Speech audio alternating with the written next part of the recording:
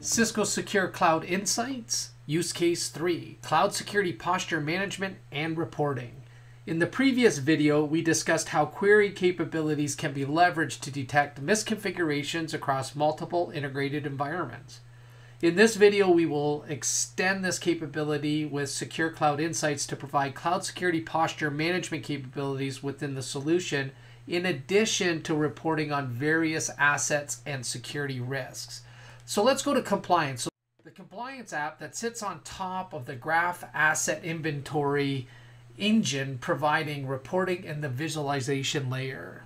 There's a ton of pre-built industry best practice, security standards, and frameworks available that can be used to assess and analyze your environment for compliance. And so we can see an example here. We've got a couple of compliance standards that we've leveraged. We've got some scoring here, where we sit, what's fulfilled, where the gap analysis is, and we can go through each one of these to ensure that we're meeting whatever objective that we're trying to achieve.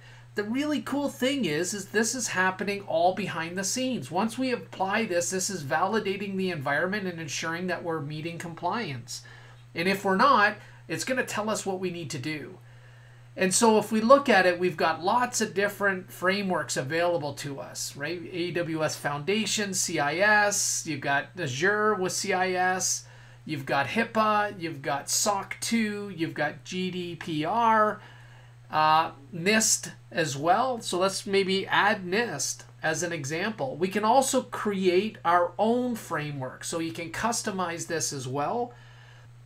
The three biggest benefits of the compliance app is time savings for your team when collecting compliance evidence for assessment and audits versus the traditional method of manually collecting and assessing the data. Many different teams are involved. All right, let's jump into the Insights dashboard. This will load pre-configured widgets that provide visibility on multiple environment facts and asset statuses mapped to category, function, and cloud provider. So we have our different environments that are added. We can build out a quick visual around things of interest like S3 bucket without secure transport enabled. If this was mandated, we now know we've got 185 buckets of interest. Now on the right here, we can see a relations graph to that non-public S3 bucket exposed via public-facing EC2 instance. So we've got a private S3 bucket, but it's being exposed by the instance that is publicly accessible. Now that might be some risk that we might want to deal with here. And we can scroll down and we get some other visuals as well. But we can see here with that secure transport, there's 185 buckets. We've got some options on the right here with graphs and being able to download the schema for the dashboard and also sharing the dashboard with others.